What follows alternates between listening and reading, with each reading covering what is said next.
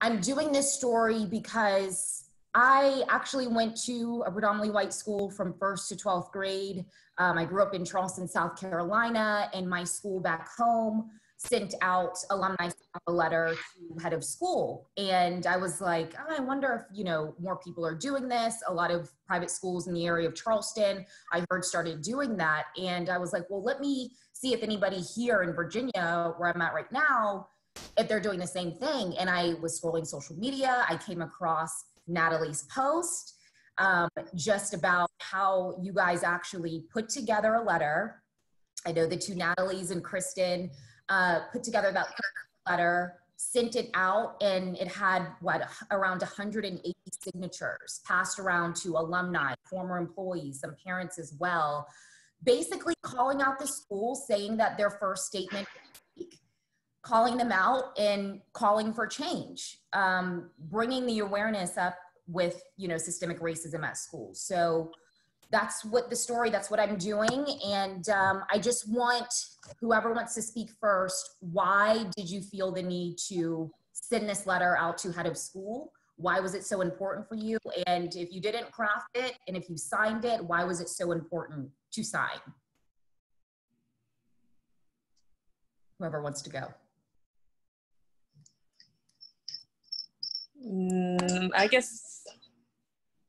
I guess I'll go first. Okay. I don't hear any other takers. So my name's Angel Richardson Mickens. I am class of 2007. I went to Cape Henry from 2000 until 2007. So 7 years through middle school and high school. I was on full financial aid. They, of course, presented it to me as a scholarship and not financial aid, which looking back, I realized was their way of making me feel included and not feel like I was less than or didn't belong there. Anyone who remembers me from middle school or high school probably knows that I wasn't the easiest to deal with. I always had quite an opinion about everything. And I can say in the 7 years I spent at Cape Henry, every time I brought anything to the table, I can't say I got everything I want. I can say they always listened to everything I had to say. And they always took any concerns I had seriously. And so Cape Henry was my second home, sometimes even my first home, it felt like. I can say in 7 years there, I never felt like I didn't belong. And I was very different from everyone who went there for a lot of reasons, not just because of my color, but also because of my socioeconomic background. I probably should have felt like a fish out of water, but I didn't. That the faculty there and the students there and the parents there always welcomed me with open arms and made me feel like I belong there. I'll start with that. Did you said that you always felt that you belonged. Did you ever see any systemic racism while you were at school, or is that something that you noticed after graduating and just getting older? Probably after I graduated and got older. Any issues that arose while I was there, I can't think of an issue where I ever had to go to anyone for any racism issues, to be perfectly honest with you. And if there was if there ever was a time where I didn't feel comfortable or feel like I wasn't being treated fairly, I had a voice. I could go right to the dean or the headmaster. In fact, the headmaster that was there when I first got there, which was Dr. Richardson, I knew him very well. And I used to go to his office all the time, and I'm sure he probably thought I was a pain in the butt, but anytime I had a concern, he always listened to what I had to say. So I will say there probably was systematic racism. Did I feel that while I was there? Not really. I'm sure there have been a lot of changes made since I left, and maybe other people's experience will be different than mine, but I only have really good things to say about Cape Henry. I mean, I definitely couldn't have afforded to go there had they not accepted me and paid for my school lunch and my books, and I went to Africa 2 times, wow. I mean, I could go on and on and on about all of the things and the blessing that Cape Henry was to me in my life. So while, yeah, there probably was some systemic racism, it wasn't nearly as prevalent as I think it could have been or was at other places during that time frame. Yeah. And just, you know, other people in the group right now, if you could just talk to me about how your experience was at Cape Henry, how many years were you there? Like I just asked Angel, if this is something that systemic racism, did you notice any of that while you were there? Or is this something that you noticed after graduating, if anyone wants to speak? I can speak to that. Alex Sproul, class of 2007. I was at Cape Henry from 1992 through my graduation. So 2 years of pre-K, kindergarten, and then 1st through 12th grade. I wouldn't, it's hard to sort of boil it down and say that it was definitely systemic racism, because I think things that Angel brought up, there's definitely a more community aspect to Cape Henry and, you know, people protecting each other. And I remember Dr. Richardson being a real spearhead of that the first half of my career there. But then I think when we changed headmasters to the gentleman who came after, Dr. Lewis, I think that became less of an important thing for him as much as it was, we need to get up enrollment, we need to make sure we're bringing in tuition dollars. And so when we came to him with some of those same issues, it was less of a, okay, we're going to figure out how to fix this, and more of a, well, if you could just let this one go by the wayside, I think we'll be okay if we can just talk to him privately or address this privately. Less of a, let's go at this problem that we see with, you know, people as young as, I saw it as soon as 2nd grade. There was somebody, I was in the after school program, me and my best friend Kyle, who's also African-American. Somebody came up to us and told us to do his homework because we were Black. And of course, at first, we're 2nd graders. This is our first experience with any kind of racial thing. So we're just like, are we really supposed to do his homework? Or is that, so we go to the leader of the after school program, who happened to be Kyle's mom. And then that snowballed into something else where it had to become something that was addressed with everybody as opposed to just isolated to that incident. And then it happened again with actually the same kid in 5th grade telling me that I would make a good slave because I was tall and I was Black and I was strong and blah, blah, blah. And another time where I didn't really react, but the people around me reacted. So, you know, other people who are in my class are saying, why are you saying that? Which made me feel good at the time. But again, it wasn't really addressed in a way that made it seem like that was the last time I'd have to deal with it. So I'd say that, you know, it was off and on. I would never say that the school itself was racist, but it had some bad actors. And I don't think they were ever really given the kind of reprimand for their behavior in the same way that maybe they would if it happened today, or even if it had happened before Dr. Lewis got there. I was the president of the Students United to Embrace Diversity the last 3 years I was there. And really the only thing we were responsible for was the Martin Luther King Jr. Assembly. Like, they wouldn't really let us do much of anything else outside of, well, what normal clubs can do in terms of fundraising and activities. They never really gave us the time to, you know, it wasn't like a weekly thing where I can go up here and speak about this and that and the other. It was more like, we're going to give you these spaces to have your discussions, and we're going to give you a time in which you could possibly address the entire student body. But other than that, it's not really something that's on our radar. And again, you know, it's just little things. I know right before I graduated, they sent out a mailer. And of course, front and center was my group of friends, which was extremely diverse. You know, we had an Asian guy, an Indian guy, me. But then I looked at the picture again, and I had been photoshopped into the picture twice. So I appeared once on the left side and once on the right side. And it was hanging right before you get to the headmaster's office as you walk through the front hallway. And I had to point it out to somebody before they went back and changed it. So again, it was like little things that built up over time where it spoke to a more systemic problem than maybe people realized. But to me, they all seemed like isolated incidents because the people around me didn't necessarily always act that way. So it was hard to say at the time, and I think the growth that I've seen after leaving school and maybe in college, and now, you know, the current moment, being able to talk about it openly with other people has made it a little bit more obvious that there was a bigger problem than maybe even I realized, even with my experiences. But Alex, you said that you went to Cape Henry from pre-K to 12th grade, right?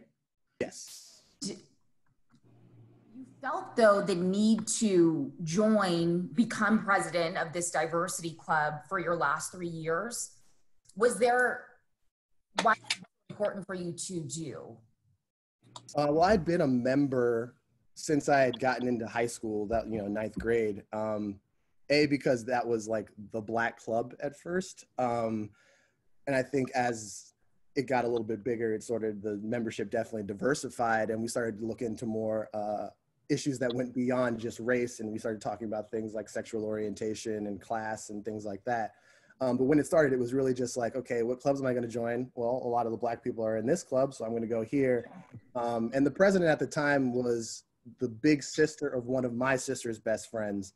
So I had known her before that, and she kind of sort of pitched it to me before that. And then when I joined, I saw, all these people here were having these discussions. We all sort of have the same experiences. How can we make this a little better? How can we push this agenda forward?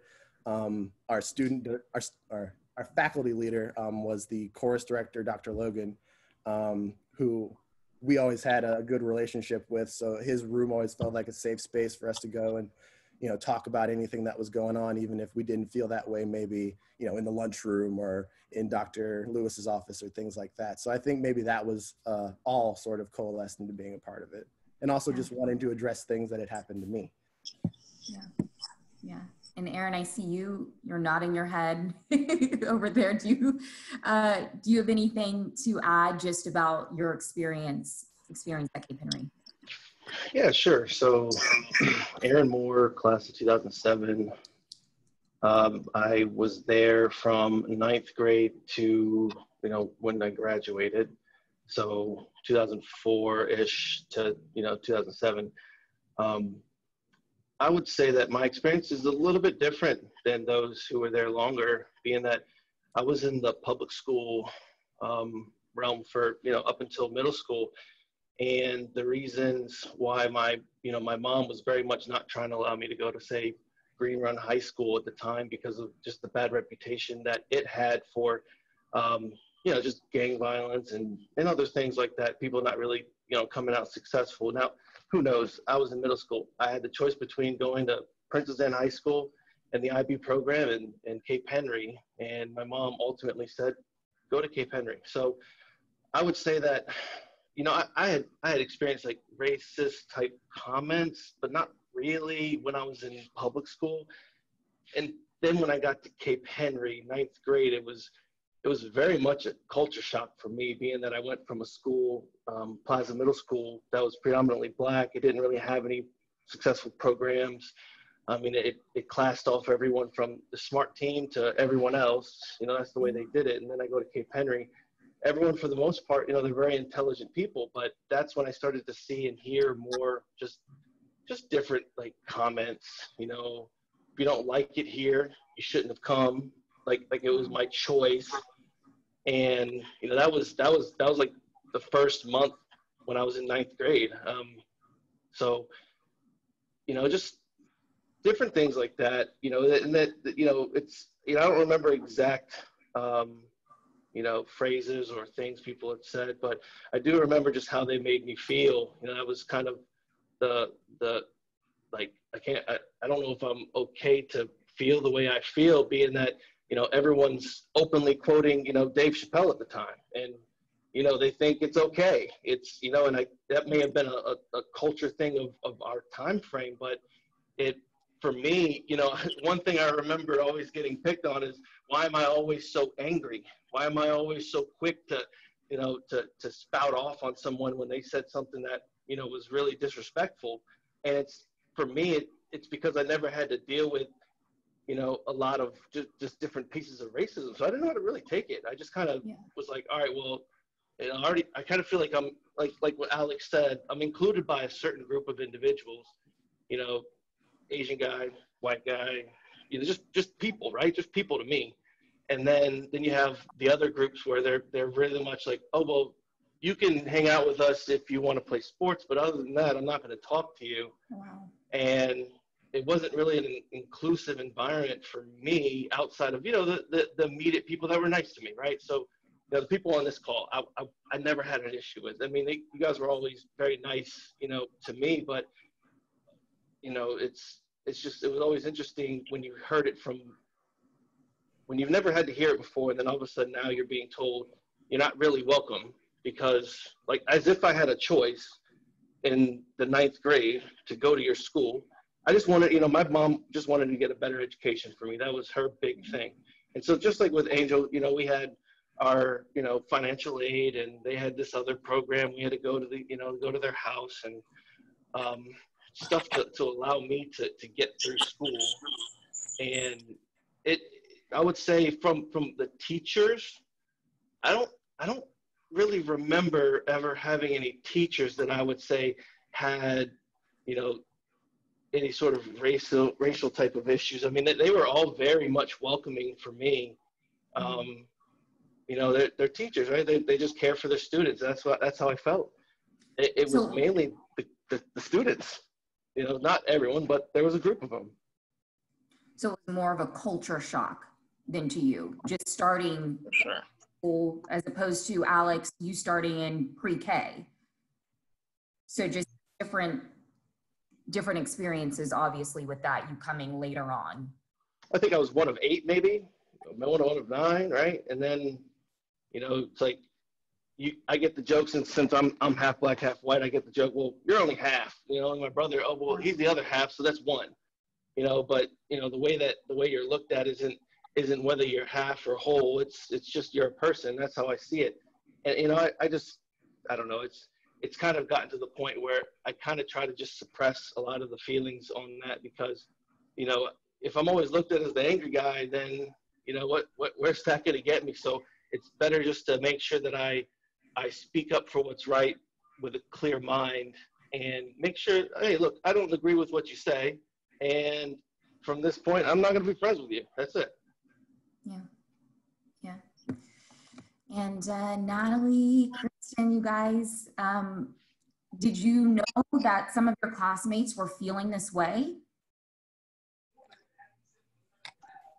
So I'm Natalie Parmenter. I attended Cape Henry from 6th through 10th grade, and I would have been class of 08, so 2001 through 2005.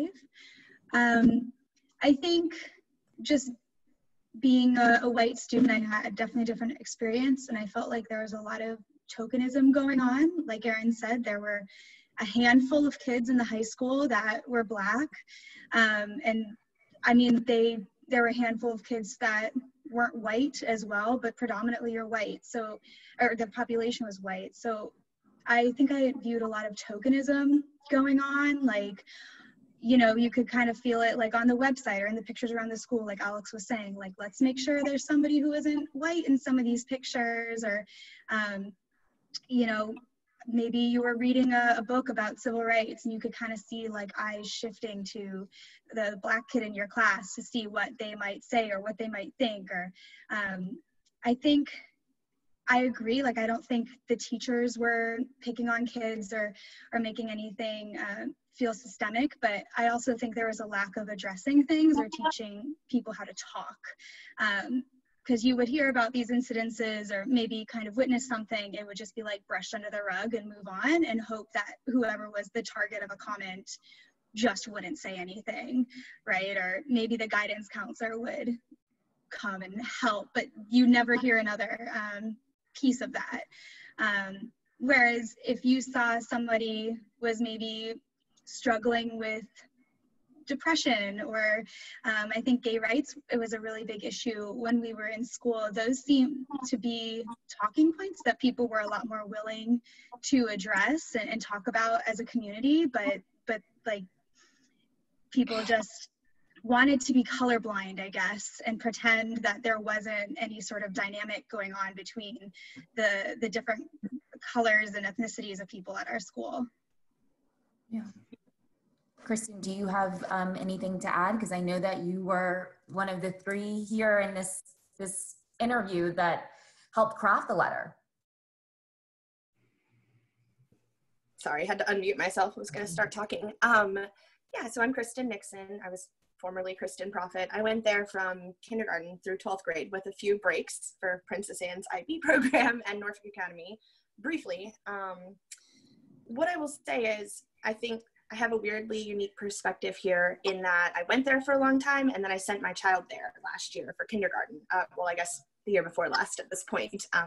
And I pulled her because I did. I saw some classism first, and then I started to see this undercurrent of racism from other parents.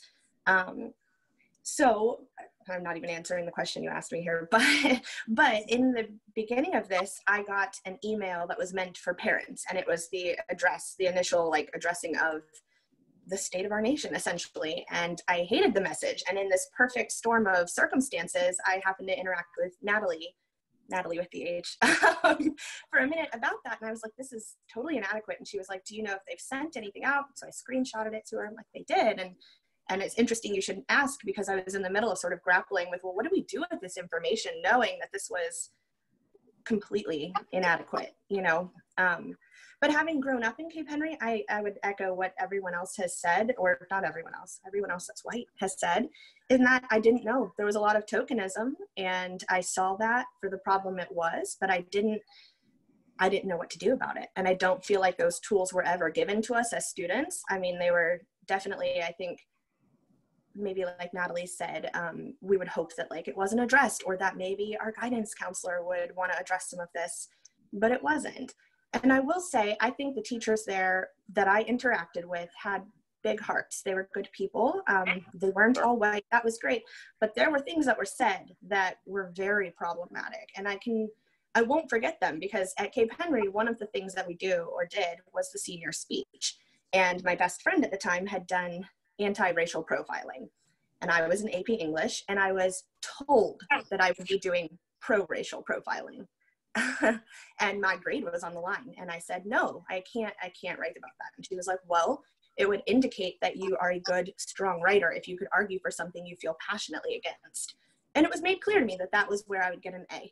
And so I did it, and I still didn't get an A. And I talked about it afterwards, and it felt like crap, to be completely honest. Like, I felt like I sold my whole self out because I thought that my grades rested on it. So I saw that racism for what it was in the moment when it was too late. And so I think that maybe is a big reason why I feel so drawn to this topic now, is that like that was totally unacceptable. Yeah. That, Did everyone sign the letter that's on the group chat now? I did. Yeah. Knowing that the school alumni, you called the school out. Was that first statement, you said it wasn't strong enough. They weren't saying the right words. When they responded saying that, you know, our Black students, our Black teachers, we stand with you guys. How did you feel that they actually listened to the letter that was sent out and then responded and changed it? I feel like that's reflective of the Cape Henry that I know and love. When I was there, in hindsight, I probably should have kept my mouth quiet, but that's not my character. So I was always petitioning for something. In fact, at one point, I petitioned the headmaster. I don't know if we use that term anymore, but to allow me to not take PE. And I won. So I didn't have to take PE for high school because I was asthmatic, right? So I say that to say that if I had felt like there was some serious racism going on, I probably would have stepped up and said something. But I think I associated it all with curiosity. Because like, I remember, what was the question? I don't remember what you asked me now. But basically just knowing that Cape Henry, after seeing your letter, knowing that they were willing to learn, willing to listen, and they basically came out with a new statement saying like, I feel like they've always been that way. And maybe there was a headmaster in between Dr. Richardson, Dr. Lewis, and where we are now, because I live in Florida now, so I'm not as in the know as I once was.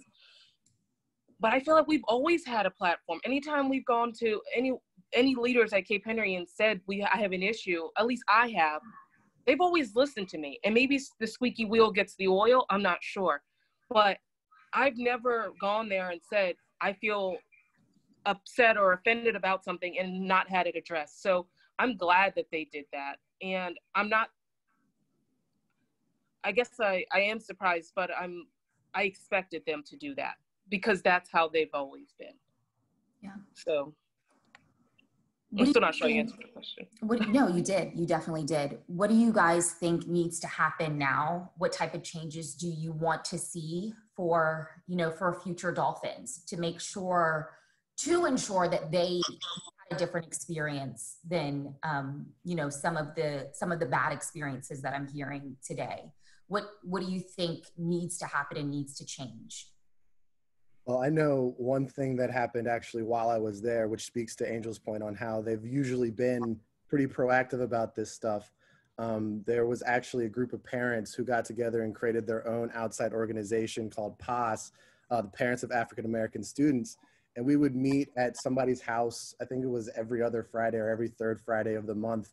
And it would just be, they would get all of the Black families from the school together, and they would do things, either for the kids, we're going to go to, I don't know, the museum, or we're just going to go out to the park and have a cookout, or we're going to this person's we'll have signups for some offsite tutoring or whatever. They had a scholarship they created by the time I graduated. So I would say if the school could maybe take steps to where that relationship, if it still exists, or if it doesn't, rekindle it, sort of create a pipeline for which they can have some way to talk about the issues that are affecting African-American families and students at the school, but then also sort of input their ideas. Because I know when I was in elementary school, one thing they used to do that I always really enjoyed was every class would have a presentation on the different holidays that were coming up in December. So it wouldn't just be Christmas. They would have, I know one of my classmates, Lizzie Wagner, her mom, Jody Wagner, is now running for mayor of Virginia Beach, but she came in excuse me, and did a talk on Hanukkah and brought in latkes, and we, made our own latkes and ate them. My mom did a Kwanzaa presentation. Somebody did a Ramadan one. So if they can do things like that, where they sort of input ideas from those families and those students that aren't feeling heard in ways in which they can, bringing in Black authors was something they used to do. Bringing in Black artists. There were a lot of things that Cape Henry used to do that they stopped doing around the time I graduated. And it might have been a function of the economic times. This was 2007, 2008. So we're going into a financial crisis. Or it could have been just, it fell by the wayside. But they have always been reactive in the way that Angel said. And I think if they got back to that and just sort of started inputting more things, not just into the curriculum, but into the school culture at large, we could get back to sort of the idealistic Cape Henry that we kind of remember from our childhoods. Yeah. I think to jump off of that too, Alex, we want to make sure that the school is moving forward from this concept of like just heroes and holidays, and is really infusing their curriculum with a deep sense of, just being anti-racist and, loving diversity. And I think that Cape Henry really shows that with their Nexus trips that they do to other countries. And I think they really go out of their way to try and get the international community to be interested in coming to our school. So I would love to see, commitment to, promoting books in the library that have kids of all different backgrounds featured in the stories, studying people, different role models from different backgrounds, just things like that to open the eyes. I think it's really easy, particularly in history and literacy courses, just to focus in on people and characters and stories that are white. And for Cape Henry and for all schools, I'd love to see that commitment, that step forward, just to focus in on Americans or all people, so that it doesn't feel like you've missed out on a history. I think all of us could probably say, with the environment and conversation that started on our nation, that we've learned about major historical events that were completely skipped in history books. I know I've certainly learned a lot of things in the past few weeks, and I would love to see those stories and that history infused in the curriculum, because I think that would really take the academics at Cape Henry to the next level. Yeah.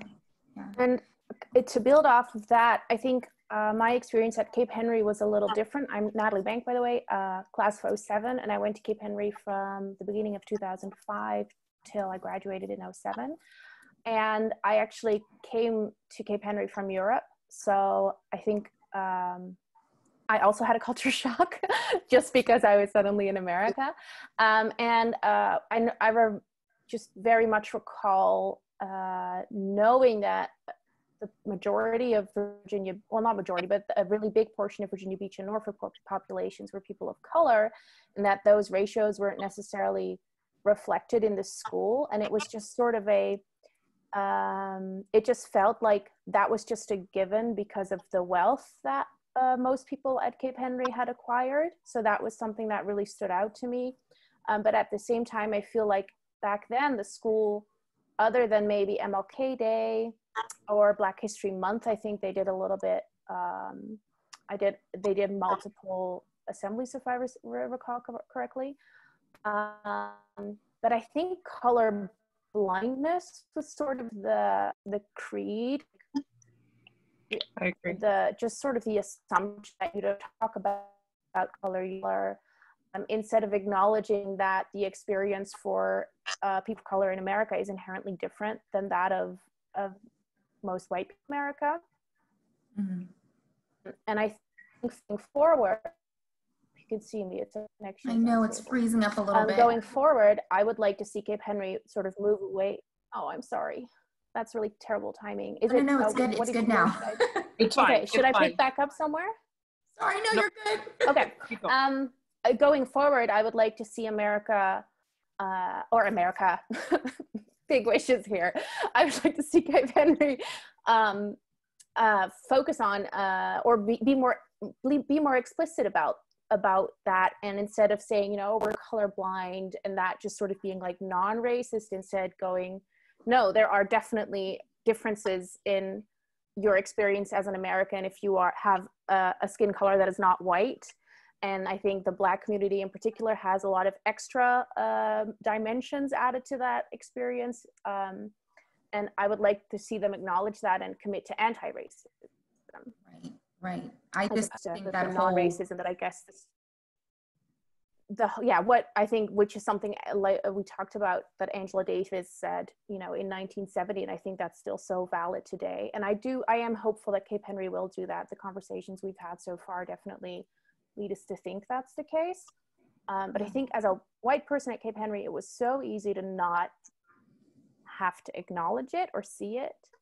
And that's not great for Black people. That's also not great for white people, because you're not seeing what life is really like, and you're not really learning about your fellow humans if that's how your culture exists. Yeah. And I think a lot of that I didn't see until after I left. Of course. And you didn't realize it until after graduating and getting older. Yeah, there were definitely moments. Erin actually told me about stuff that had happened that I didn't acknowledge at the time. I didn't understand it, or I'm not sure. Well, I am sure. I think I didn't want to believe it, because I couldn't imagine people still being racist. And I'm really regretful of that. And it wasn't until later that I realized what my whiteness in a system means that is not, it's designed for my whiteness and not for people of other skin colors. Yeah. I know everyone's really busy, so I'm trying to, I try to do it around lunch to make sure everyone can make it, but just having this open conversation. I don't know why talking about race is so hard, but I feel like this is just very tough right now. So I just appreciate you guys. I just feel like all of you are just incredibly brave, speaking out. What is your biggest hope from this conversation, from this story, from the letter? What's your biggest hope? What do you want to see come out of this? Anyone? Okay. My biggest hope is that the conversation will continue. The conversations will continue. I feel like the dialogue is so important right now. And I know when I was in Cape Henry in 2007, I did my senior speech on driving while Black. And at the time I did it, I think, just to take a stand, and be kind of controversial, but it was very real even then, and it wasn't really spoken about as much then, but I just think we need to keep the dialogue going, and people need to be able to ask those questions so that we can understand that we're more alike than we are different. And I just want to random aside. I remember one time when I was in 10th grade, Miss Frazier's geometry class, I had a weave in, And somebody asked about this weave that I had in, and we spent the entire bell talking about Black women's hair. And they got to, and you know, there was like 8 people in the class. Let's not pretend it was a lot of people, but all 8 people in that class got to understand what it means for a Black woman to have all these different styles that you see, you know, that don't come easily, by the way. Alex, I'll say your hair looks very good, by the way. You're making me look bad. I keep trying to fix mine because yours is looking so much better than mine. But anyway, I just think it's the dialogue. We have to keep talking to each other. We have to keep asking those questions and having those uncomfortable questions, uncomfortable conversations so that people can understand where we're all coming from. Because I think we all want the same thing at the end of the day. It's just, how do we get there? Yeah. Good question. How? And it's going to take time. It's going to take a lot of hard work, but I feel like starting these conversations, I feel like that's a start. We have to start somewhere. And I feel like this all helps, I guess. I don't even know. I think it does.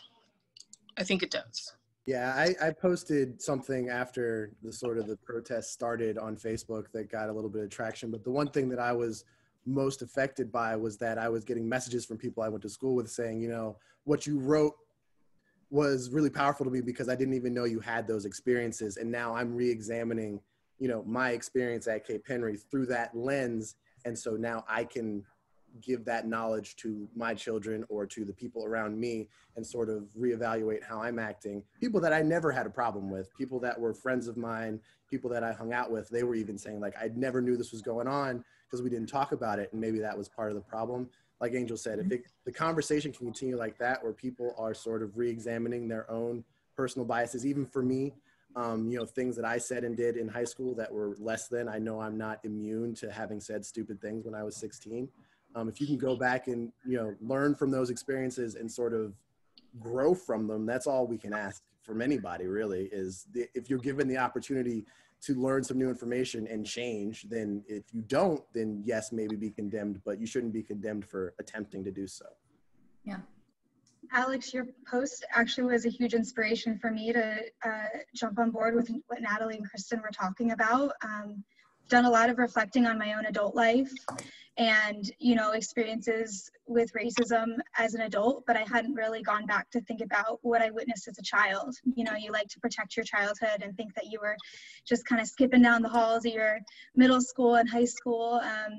And it made me really stop and think how much I'd been exposed to before I even graduated from school. And I think it inspired a lot. Some of my hopes, I hope that Cape Henry continues on its trajectory to be an anti-racist establishment. I hope that Cape Henry becomes a model for other private schools in the community, or maybe public schools too, making it realize that if you put intention into things, you can actually make change and make a better environment.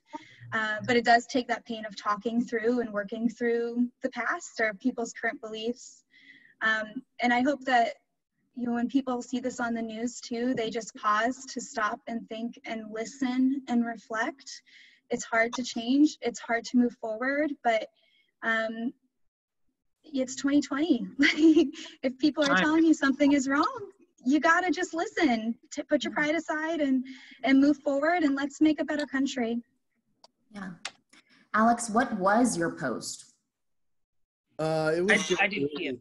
Yeah, it was really just detailing some of the experience I've talked about here and sort of the lens through which I viewed growing up in that environment, and then what that meant to me to see, you know, the things that I was seeing in terms of the protests and, you know, George Floyd, and bring sort of all those things into it, you know, how it's not just enough to condemn those things, you also have to condemn those tiny little steps along the way. You know, it's not just one thing that takes a person from being completely anti-racist to being a complete, you know, segregationist. It is little tiny things that happen over time that people let them get away with or don't address or don't bring up. And I was just sort of speaking to, you know, if you see those things, it's not enough now for all of us to just say that's bad. You have to actually go and deal with that issue up front and, you know, as it happens, not as a reflection. Do you think Black people who go to predominantly white schools, do you think right now they have a unique position of acting like a bridge? You know what I mean? I feel like Yes. some of the majority of my white friends, I feel like I'm one of their only Black friends, you know, and me, That's me. speaking up, telling my experiences, how I felt going to a predominantly white school from 1st to 12th grade. They didn't know that I was feeling like this. And I feel like they would never, I feel like I'm their only Black friend, you know what I mean? They can't hear this from other people. Is that we're in a position of acting like a bridge? Absolutely. Natalie Banks said something to me the other day that I'm gonna cry just thinking about it. But she mentioned emotional labor, and I guess I had never thought about it that way. But the amount of emotional labor that Black people have to put forth to bridge that gap, because yes, I went to an all-white school for those 7 years, but now I work in all-white corporate America, right? So that hasn't stopped. I'm not any less of a bridge now than I was then. I'm still going through the same things. I just went to HR last week to try to figure out why we haven't gotten one email regarding anything that's going on, you know? So I feel like, yes, we are the bridge, especially those of us who went to a predominantly white school, because we tend to be able to relate more to both communities, if you want to call them separate communities, they are, you know? So even between the people I hang out with and the family that I have, you know, because some of my siblings didn't go to the same school that I went to. I'm a bridge even there, you know, and so it's tiring. It's tiring. I mean, I've had to turn off the news. I've had to get rid of all of my social media apps off my phone. You know, it's tiring to constantly be the person that has to stand up and say, well, you know, the police brutality is not really comparable to the violence in South Side Chicago because I don't live in the South Side of Chicago and I don't fit any of the lifestyle decisions that the people in the South Side of Chicago have made. I'm not a drug dealer. I'm not, you know, the people who are shooting each other in Chicago, for the most part, are people who live in a different lifestyle than those, you know, that I have chosen. So yes, I'm constantly having those conversations. I mean, several times a week. And now my white friends are all texting me or calling me, the ones that are very close to me, asking me, are you okay? What can I do to fix this? Which has meant a lot to me. I've gotten several messages like that. Like, I don't know what to tell my kids. What should I tell my kids? And while those messages are welcomed, that is emotionally tiring because I have to have all the answers and I don't always have the answers. I don't know. I don't have children. So I'm not sure what to tell them, you know? So yeah.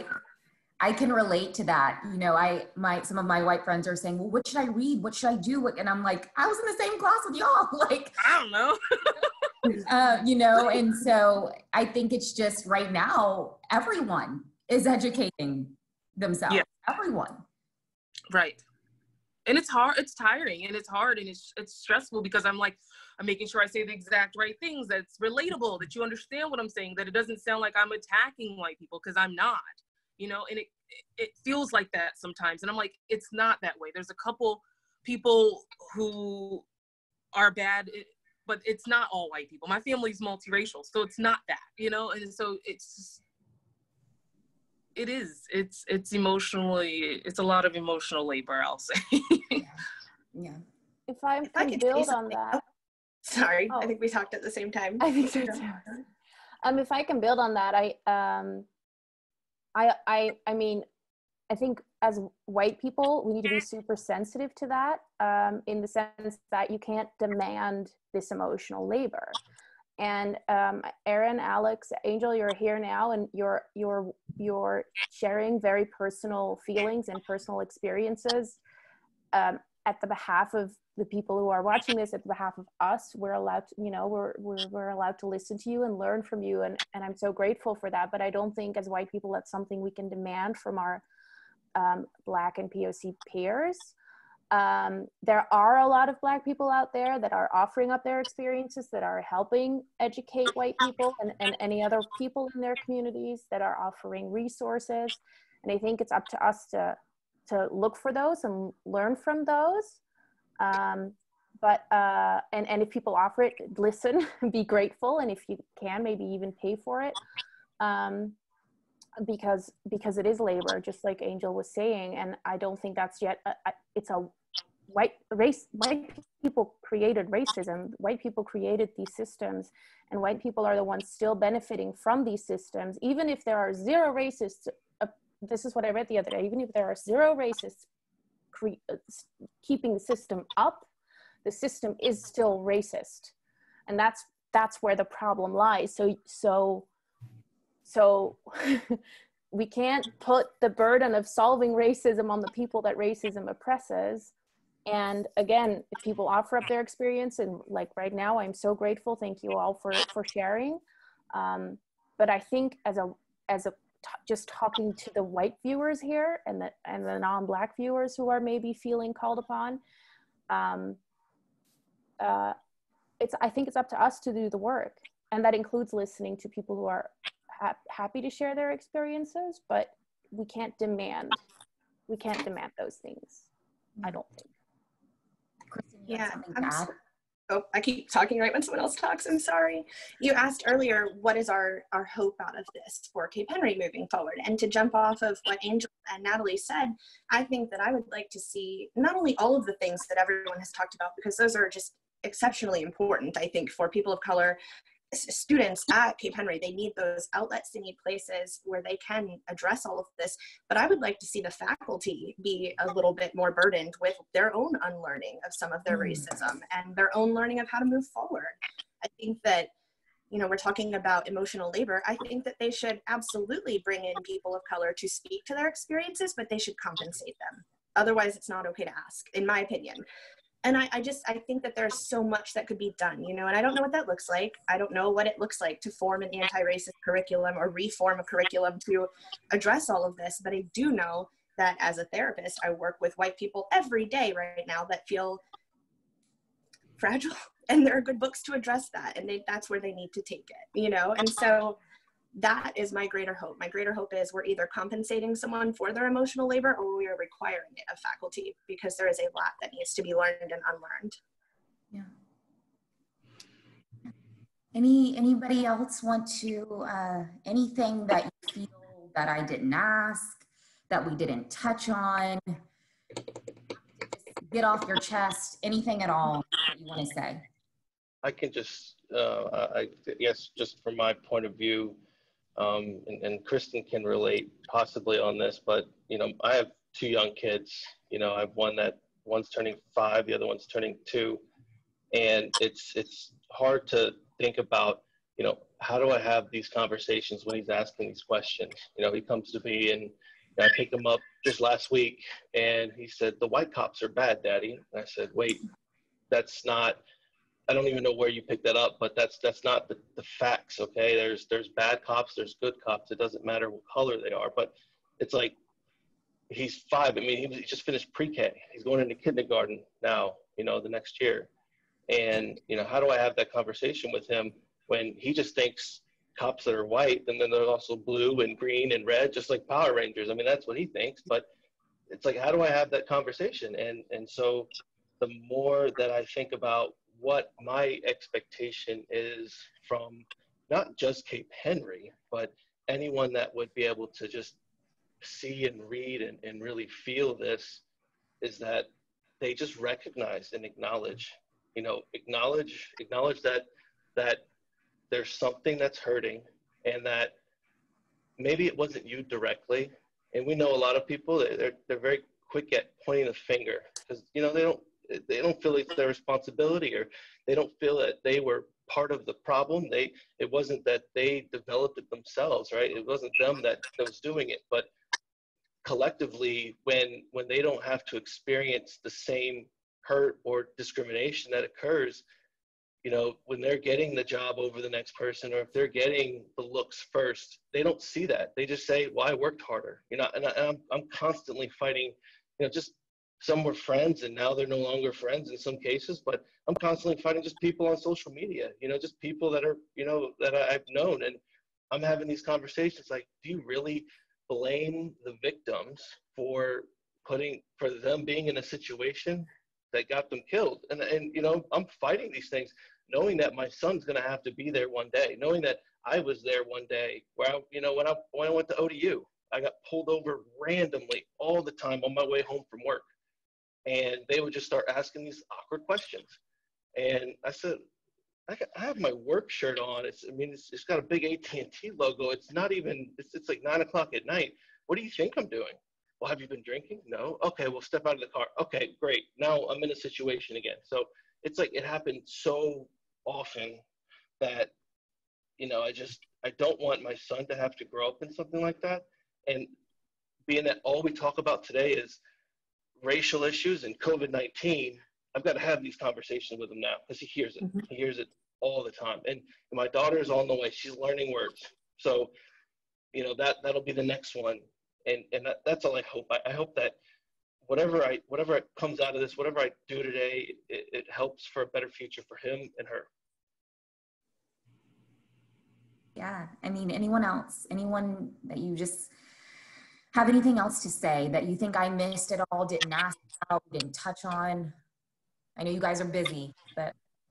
The only thing I would say is I do know that Cape Henry isn't the only school that had this issue in the area. My cousins went to Nansemond Suffolk Academy, and they did something very similar where they ended up sending a letter to the headmaster. Mm-hmm. There's actually a lot more underlying within like the naming of buildings at that school that I had no idea about, you know, having gone there for games and tennis matches or whatever throughout the years that I had no idea about. So in terms of this being addressed across the TCIS brand of schools, I think maybe that there's a lot more going on than just maybe us sending that letter. There might be multiple situations where this is happening. Oh, absolutely. I came across you guys first. So I reached out and you guys are willing to talk and you shared some names. So yeah, I think this is happening across the country, really.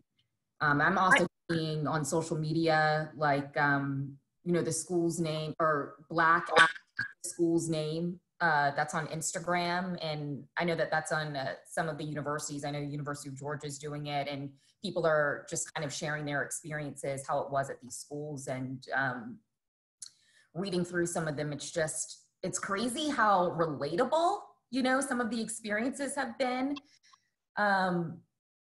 It's just a crazy, tough, weird time that we're all in right now, you know, but I really think it is vital to do what you guys are doing today. And that's speaking up, speaking out, and just letting your voice be heard so you can create change. I really appreciate this platform. I really appreciate you putting this together as well. I trust that Cape Henry will do the right thing because they've done that in the past. And it really is an amazing school. Like, I wish there was one here so that if I had kids, I could send them there. It by far is the standard of what school should be, at least to me. So I have faith they're going to do the right thing. And I also think that eventually this will grow beyond just the 1,000 kids that go to Cape Henry, because there's so many powerful people who send their kids there or who are somehow connected to people there. So they have a huge platform.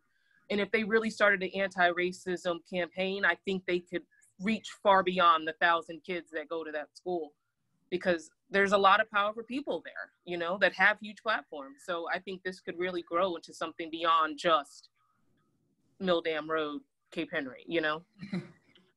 Yeah. Yeah. Anybody else? You think that's it? Yes. Anybody? Okay. All right. Well, again, thank you guys so much.